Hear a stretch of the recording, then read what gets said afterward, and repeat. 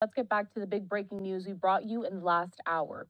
State of Alabama has executed its first prisoner with nitrogen gas. Kenneth Smith was put to death at 8:25 p.m. local time there for the 1988 death of Elizabeth Sennett. This execution marks the first time in the U.S. that the controversial method of nitrogen hypoxia was used. Josh Gauntt from our Fox affiliate in Birmingham, WBRC, he is joining us live now down there from Alabama with more on this execution. Josh. Yeah, good evening. As you mentioned about an hour ago, Kenneth Smith was pronounced dead by the state of Alabama, as we mentioned, by using nitrogen hypoxia, the first death row inmate here in the country to be executed using this method. According to Corrections Commissioner John Hamm, who spoke to the media just a short time ago, he said there wasn't anything out of the ordinary that happened here, and he says it took place in his estimation. This execution took place in his estimation according to plan, but he did say that Smith appeared to be holding his breath at the beginning when they started this execution. According to the 5 media witnesses who saw this, they say it appeared Kenneth Smith was conscious for several minutes into this execution. They say he shook and writhed on the gurney, then eventually took several deep breaths before his breathing started to slow down. As we mentioned, he was pronounced dead a short time later by the state of Alabama at 8:25 Central Time here in Atmore at Holman Correctional Facility. Attorney General for the state of Alabama, Steve Marshall, says this execution proved to be an effective and humane method of execution.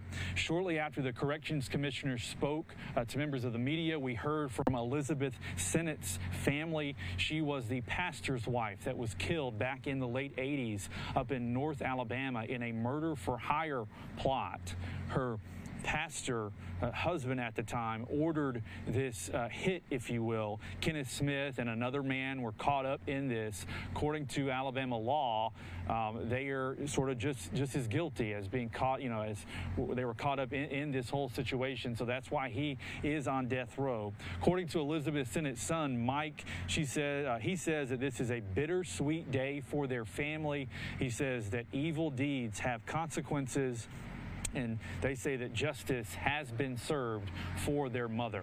Once again, Kenneth Smith, the first death row inmate in the country executed by nitrogen hypoxia by the state of Alabama here at Holman Correctional. That happened around 8:25 Central Time here in Alabama.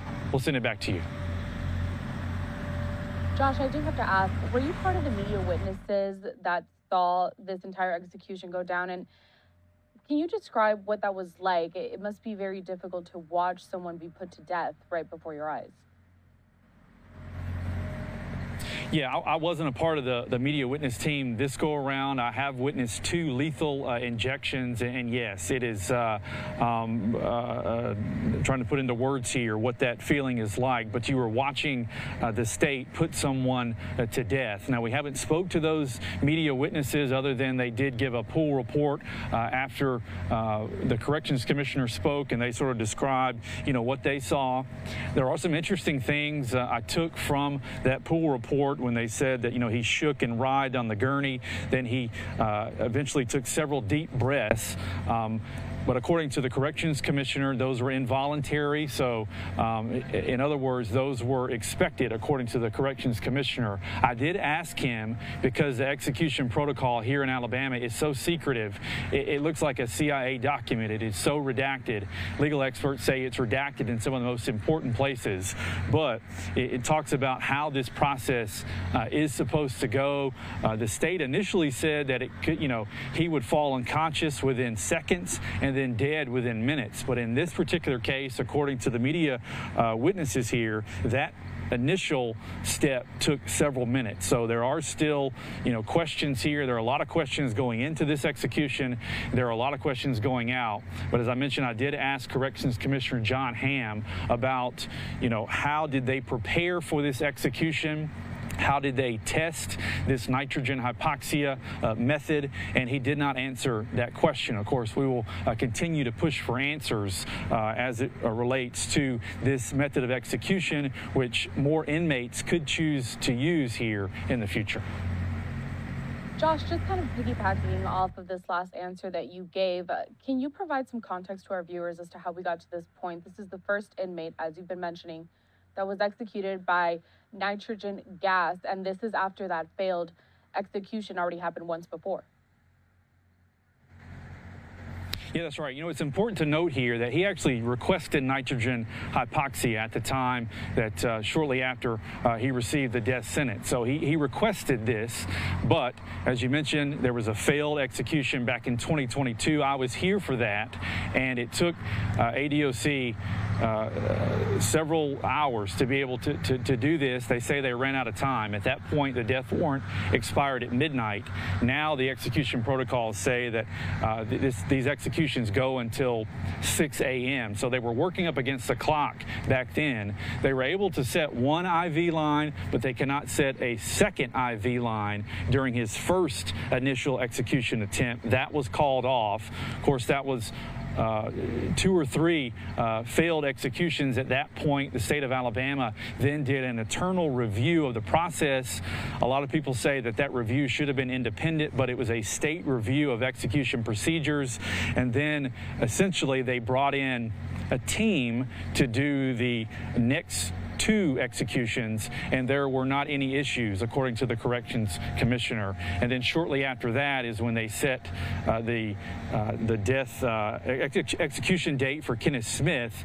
And then tonight, we're here now where the state of Alabama finally carrying out this nitrogen hypoxia execution. According to the state, it appears everything in their estimation went according to plan. Josh, we aired the press conference that featured some statements from the victim's family as well as from officials with the Department of Corrections. But did you get to hear anything from Kenneth's family? What are they saying about this whole ordeal? Yeah, we didn't hear anything from them.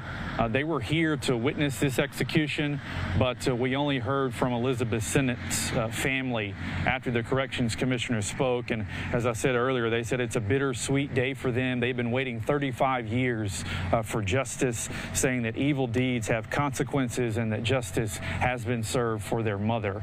But as it relates to Kenneth Smith, we haven't heard anything yet from his family. We understand his spiritual advisor and some other folks are holding a press conference either right now or in the next few minutes. And so we may get to hear from some of them there, but so far, nothing from Kenneth Smith's family. All right, and we'll be looking toward that here at Live Now from Fox. Josh, just finally, this entire case has garnered national attention because of the method of execution. Have you ever covered something like this? No, to be honest, I haven't. You know, as I mentioned earlier, there were a lot of questions going into this. There are still a lot of questions going out of this. Some of Kenneth Smith's attorneys and some of his other team said, you know, this method was untested, it's unproven, and they felt like it could amount to cruel and unusual punishment. And they were hoping that the state of Alabama, hoping the U.S. Supreme Court would give them a reprieve here, but that did not happen. The Supreme Court denied 2 stays of execution here. Earlier today, the court denied one. From a previous case, a federal judge said that this execution can proceed. So then Kenneth Smith and his legal team appealed that to the 11th Circuit. The 11th Circuit said that this execution can proceed. So then again, a last-ditch effort here, an 11th hour effort by Kenneth Smith and his team. They appealed it to the U.S. Supreme Court, but later on, a little earlier this evening, right before 7 o'clock, is when we got word that the Supreme Court denied that stay of execution. Josh Gauntt down there with our Fox affiliate in Birmingham, Alabama, WBRC. We appreciate your time and giving us context on this big national breaking news story. We'll talk again. Okay, thank you.